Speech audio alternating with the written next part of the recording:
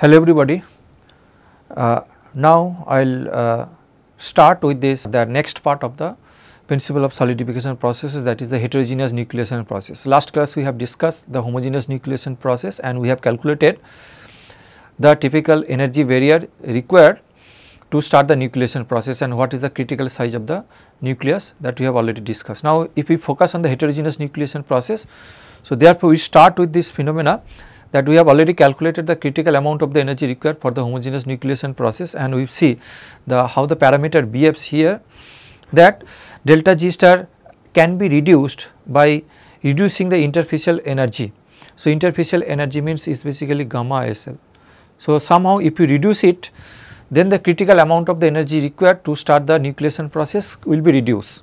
Okay. And of course there is other option also. So delta T by increasing the delta T also, but delta T can be increases up to certain extent. So therefore with this principle, somehow decreasing the internal energy interfacial energy gamma SL, the interfacial energy, then we can reduce the amount of the energy required to start the nucleation process, and that is possible if some external agent is available to start the nucleation process. For example, here we can assume that suppose nucleating agent is there, and the nucleating agent from there this start the initiation of the nucleation process starts. So that is why it presence of the nucleating agent and nucleation starts from the nucleating agent, then interfacial energy will be reduced basically. So if interfacial energy is reduced, then overall we can reduce the energy required to start the nucleation process. Delta G star can also be reduced. So therefore to look into these things, so we can explain the heterogeneous nucleation process. So heterogeneous nucleation process, this is the foreign particles available here. So some nucleating, it means that some nucleating agent is available, and then nucleation forms over this nucleating agent. So there is a different media, liquid medium is there, solid medium is there, nucleating agent. So three different mediums are there, and between these two medium we can define the surface tension force. Gamma SL between the solid and liquid, gamma SM between the solid and the nucleating agent, and gamma ML between the liquid and the solid agent, nucleating agent, between these two. And if you look at the force balance also, then gamma ML, so here you can see the gamma ML, this the component of the force, and gamma SL component is basically cos theta, gamma SL cos theta, because this angle, weighting angle is theta here, we have defined here, that is the weighting angle theta, plus gamma SM. So gamma ML equal to gamma SM plus gamma SL cos theta. So this other cos theta can be the weighting angle can be decided the what are the surface tension force between the three different medium. So that actually decide the what is the weighting angle. So with this configuration we start the explaining the nucleation process. So here our objective is to estimate the Gibbs free energy associated with the nucleation process.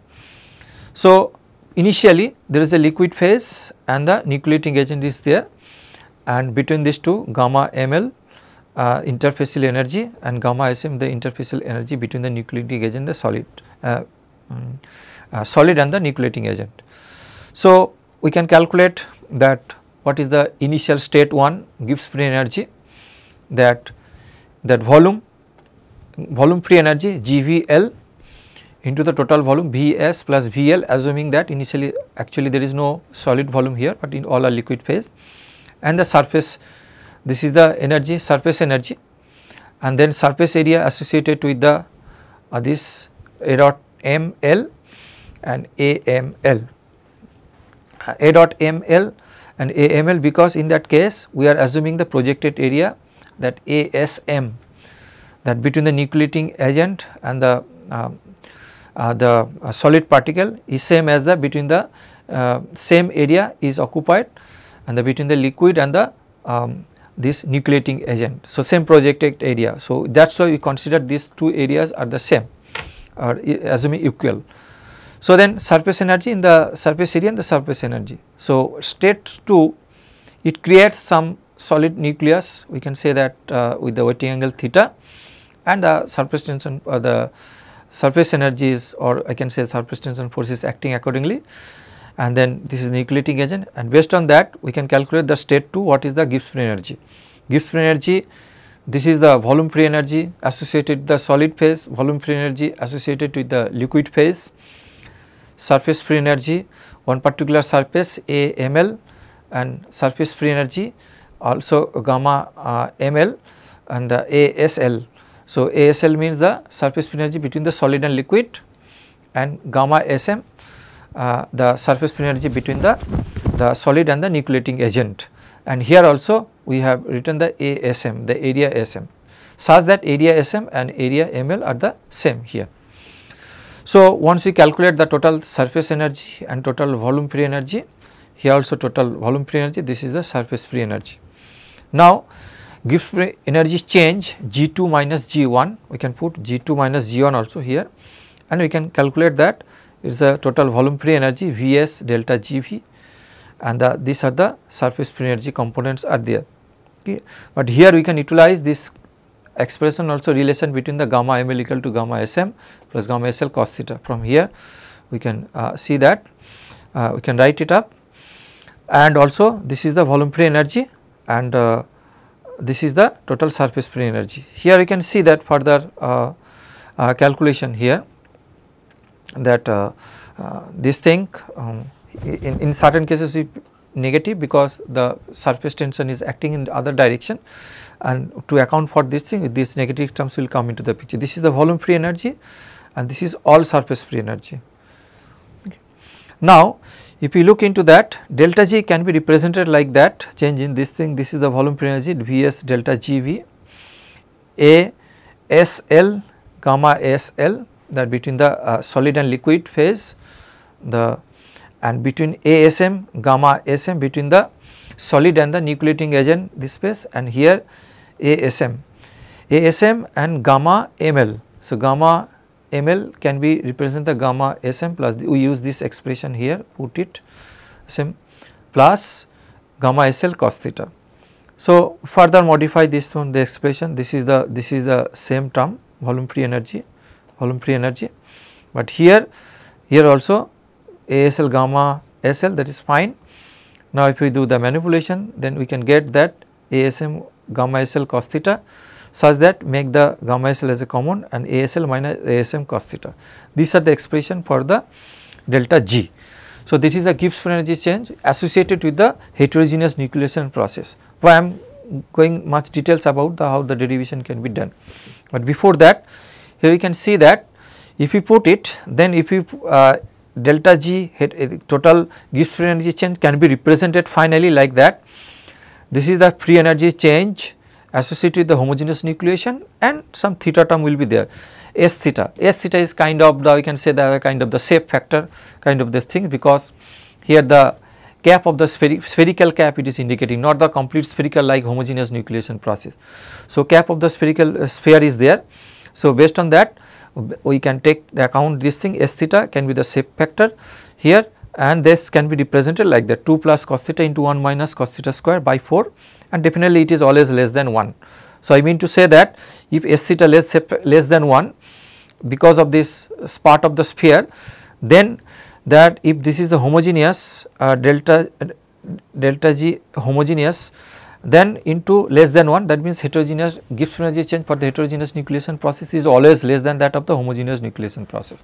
So, that is why this is the energy barrier, critical amount will also be less associated with the heterogeneous nucleation process.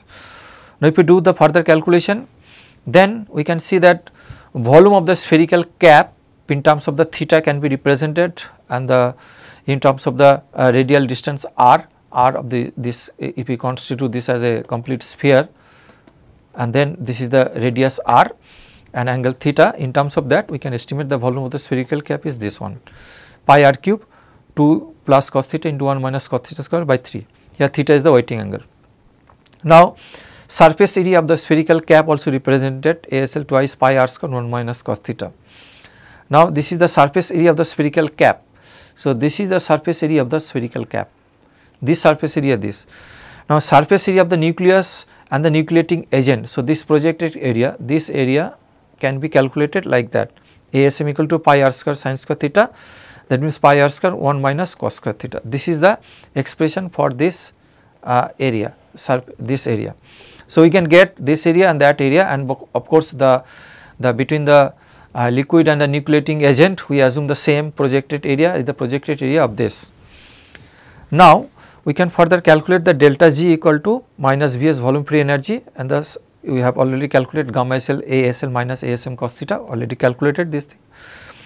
Put these values of the V pi r cube, this value cos theta delta GV volume free energy, and here also we put the gamma SL is there, but put the area ASL and ASM cos theta, then we can get pi r square gamma SL twice minus 2 cos theta minus this value. Okay, just putting these values of the ASL, and here we have put the value of the ASM, both we are putting here and we are getting this expression. Now, delta G can be calculated like that, minus 1 by 3 pi r cube in terms of the cos theta delta GV and pi r square gamma SL, and this can be like that twice minus 3 cos theta plus cos q theta. So, therefore, if we make this as a common, twice minus 3 cos theta plus cos q theta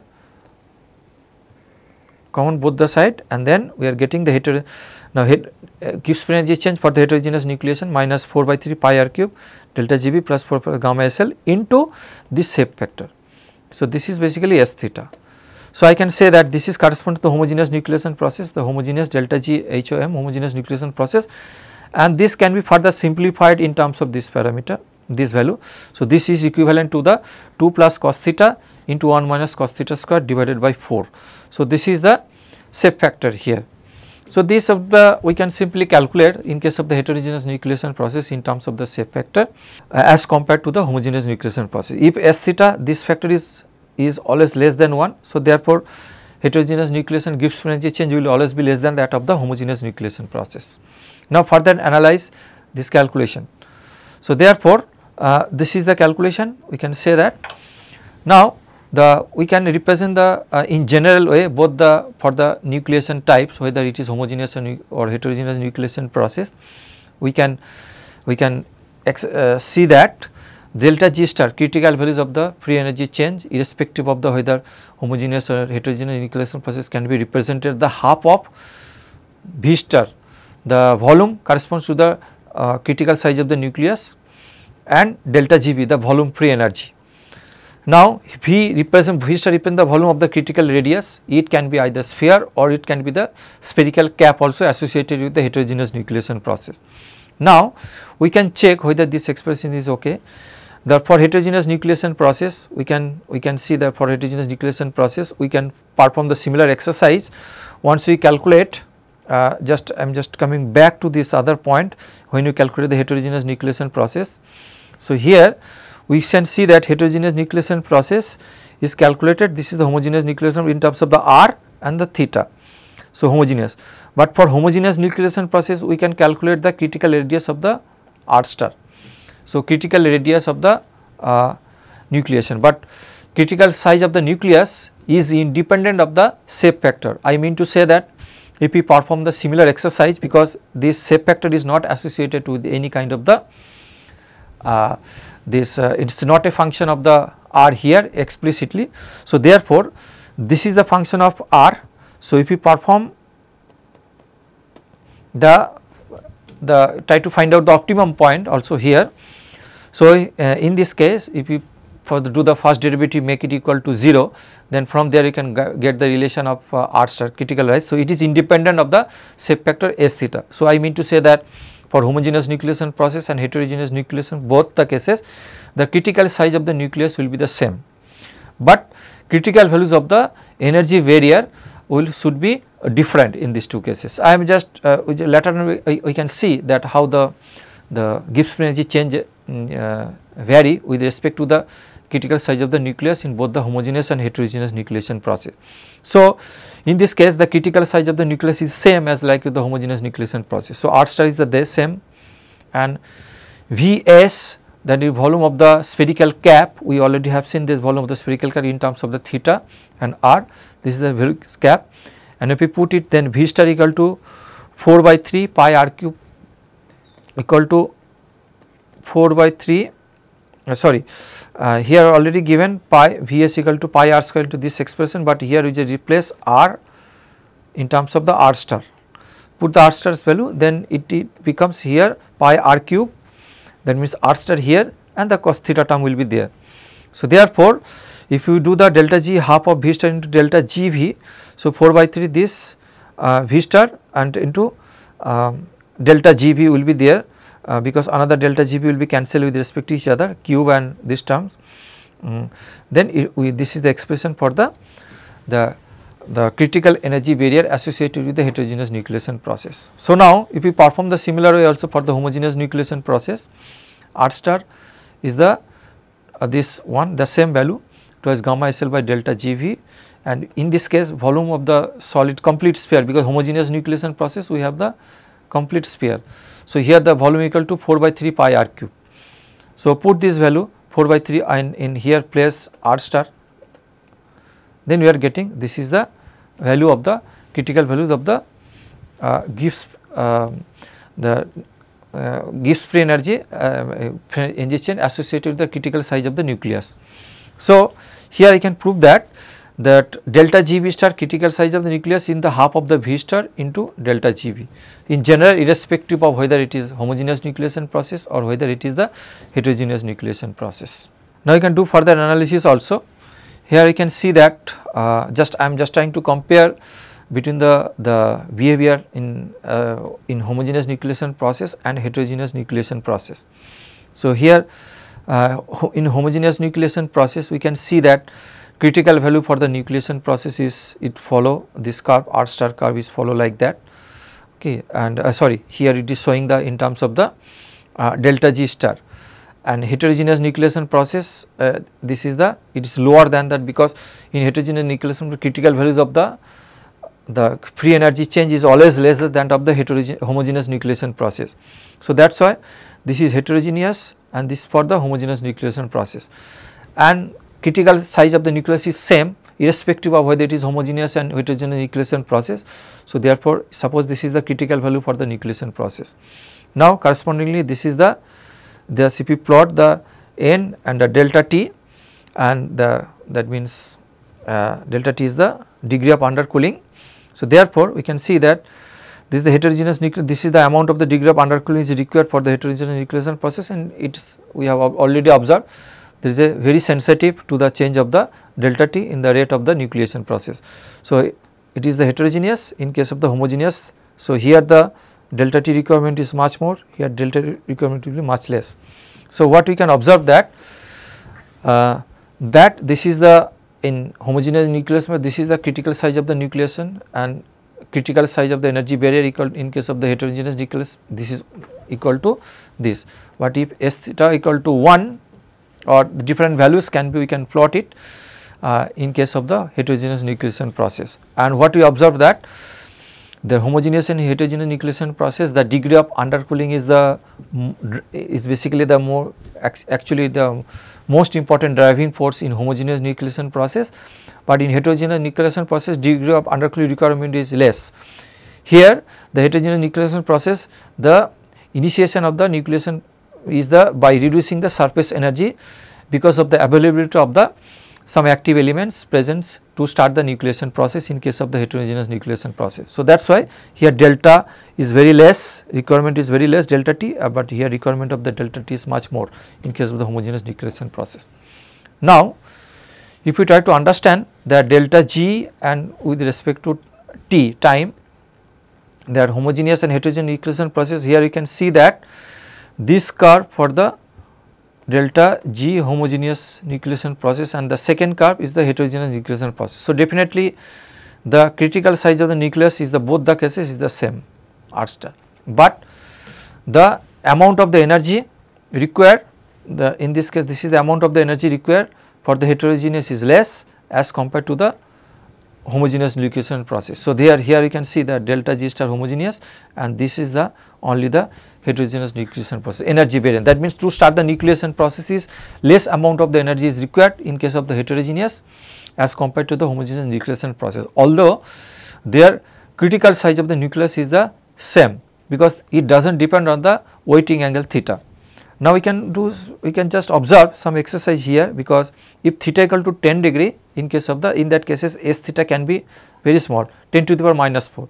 If theta equal to 30 degree, then S theta can be 0.02. So that means that we can simply here we can put that compared to the homogeneous nucleation process, what is the energy barrier required just to vary with respect to the wetting angle theta, and that wetting angle theta entirely depends on the surface condition for the nucleating agent, and then the state of the liquid and the temperature state of the liquid, and based on that and particular the surface energy associated with the solid phase of this particular material. So, all this matter can decide the wetting angle during the heterogeneous nucleation process. But we observe that if theta equal to 0 degree, this model does not work for heterogeneous. So, it can be it works if theta actually greater than 0 degree. Now, similar kind of we can see the heterogeneous nucleation process here, the number of nuclei we can say that n1 into exponential delta minus delta G heterogeneous, the delta G the energy change associated with the heterogeneous nucleation process divided by kT. So, here En1 is the number of atoms in contact with the nucleating agent. So, number of atoms in contact with the nucleating agent, that is the N1 in case of the heterogeneous nucleation process. Actually, we are explaining the similar way, the number of nuclei or the volume rate of the heterogeneous nucleation, the similar way what we have explained in case of the homogeneous nucleation process. So, therefore, volume rate of the heterogeneous nucleation process can be expressed as F1 C1 into exponential, this is the value. So, here C1 is the number of atoms in contact with the nucleating agent surface and per unit volume, that is the indication of the C1, and F1 is the frequency factor, the how frequently the atoms are added to the nucleating agent, that is defined by the frequency term here. So, I believe this can be some negative sign will be there. So, therefore, and if we try to understand the different way the heterogeneous nucleation process, suppose we can take an example also, because some the nucleation starts from some pre-existing surface here. So, normally mold wall is macroscopically we understand macroscopically it seems it is flat, but if you see the any kind of the mold wall microscopically it is not exactly flat, maybe some kind of the microscopic cracks might be there in a mold wall. So, that will start the nucleation process will start. For example, this is the mold wall and some crack or opening is there associated from nucleation start from this point also, okay, and it depends on the opening size of the particular crack on the surface.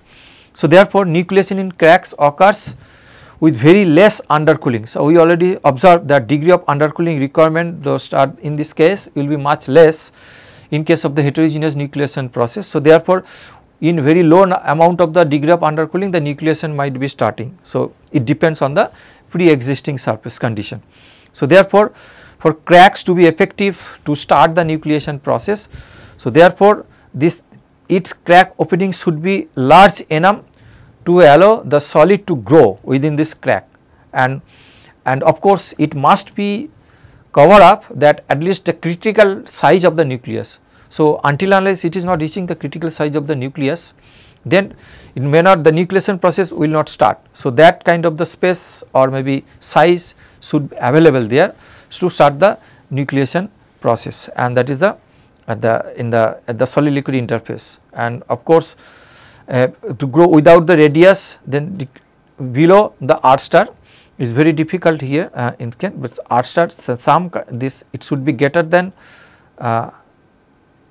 the size opening can be greater than R star such that it can accommodate the minimum size of the critical size of the nucleus, so that nucleation may start on the crack opening. So, these are just to understand that in case of the heterogeneous nucleation process it starts from the pre-existing surface, but in homogeneous nucleation process we understand, suppose this is the liquid, but without any interface, the just to driving force the high degree of undercooling start the nucleation process in between and randomly, and in this cases there is no need of any kind of the pre-existing surface, but more practical the solidification normally starts from the wall actually, I mean to say that it starts from the homogeneous nucleation process, and some part of this liquid container, the nucleation can start in the form of a homogeneous nucleation process. But in principle, the homogeneous nucleation process, the high degree of undercooling is required as compared to the heterogeneous nucleation process. Now, I can do further analysis of the heterogeneous nucleation process, because heterogeneous nucleation process, it is often enhanced by the addition of the nucleating agent. So, basically we can start some nucleating agent can be added during the solidification process, okay, such that the nucleating agent start the initiation of the nucleation, and and that is termed as the heterogeneous nucleation process. So, therefore, the nucleating agent can be solid compound or can act as a site for the nucleation process. It can be any solid component, and that acts as a site for the nucleation process. So, therefore, effectiveness of the nucleating agent depends upon the wetting angle and the surface roughness. Of course, this particular the nucleating agent, their surface condition actually decides the what can be the wetting angle, and along with the wetting angle, and then accordingly wetting angle only decide the amount of the critical energy of the nucleation process, but it cannot decide the this critical size of the nucleus. So, we remember these things, that is the role of the wetting angle, the surface condition.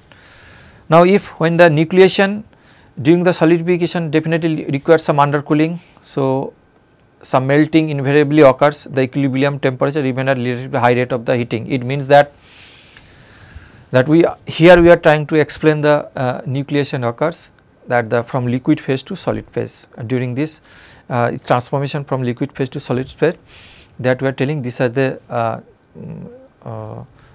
solidification occurs, the formation of the nucleation process. So, therefore, in this nucleation process, from solid phase to liquid phase to the solid phase, so then surface energies might be having certain surface energy. So, gamma SL between the changing of the surface energy. Similarly, it may possible that liquid phase can transform to the next phase, the vapor phase also, or other way vapor can be condensed to the liquid also. So, there also it is associated with some surface energy. But if it is possible to convert directly from the solid phase to the vapor phase, or other way also vapor phase to the solid phase, then in that case the surface energy will be much more directly transformation from the solid phase to the vapor or vapor phase to the solid phase as compared to the other phase. So, that is why it is always found that gamma SL plus gamma LV, that means between the solid and the liquid phase and between the liquid and the vapor phase, summation of the thing will be always less than that of the between the solid and the vapor phase. So, it means that when I am trying to converting the liquid phase to the solid phase, then to maintain the liquid phase also it needs some amount of the superheating, the above the melting point temperature. So, when the some superheating may exist in these cases, and then superheating once from the superheat temperature to exactly melting point temperature, then the solidification actually starts through the formation of the nucleation. But in case of the other way, when directly converting to the one phase to solid phase to the vapor phase, then superheat may not be required. Directly transformation from that phase to that liquid phase to vapor phase, or other way solid phase to vapor or vapor phase to the solid phase without superheating. So, in that case the wetting angle can be 0, in that case there is no wetting angle is not involved in this particular case. So, this is just another lateral understanding associated with the nucleation process in case of the pure metal in this case. So, that is all for this particular subtopic. So, here I have tried to explain the expression for the heterogeneous nucleation process, how to calculate the energy barrier in case of the heterogeneous nucleation process, and what is the critical size of the nucleus, and what is the how we can identify the role of the degree of undercooling and the shape factor in case of the heterogeneous nucleation process. That is all for today. Thank you very much.